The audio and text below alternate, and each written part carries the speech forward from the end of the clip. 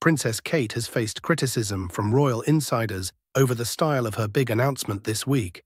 The Princess of Wales released a heartfelt and personal video featuring Prince William, his children and their parents, offering a rare glimpse into their private family life. In the 3-minute video, Kate and William are seen engaging with their children in a variety of settings, playing in the woods, on the beach, and in the ocean, while Kate provides an update on her cancer treatment. This indicates that he has completed his rescue. However, a royal source criticized some scenes in the video as illegitimate.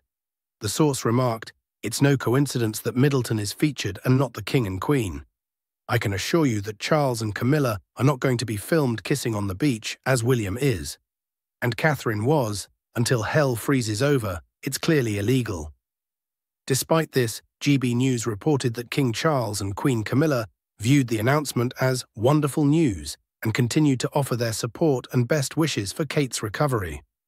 Another critic described the video as reminiscent of material produced by Meghan Markle, calling it emotionally manipulative.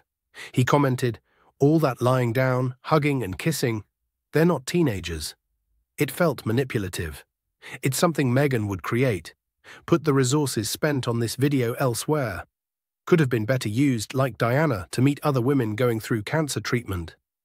In the video, Kate also shares her plans to return to work soon and hold several engagements by the end of the year, while stressing her priority to remain cancer-free as she continues her recovery.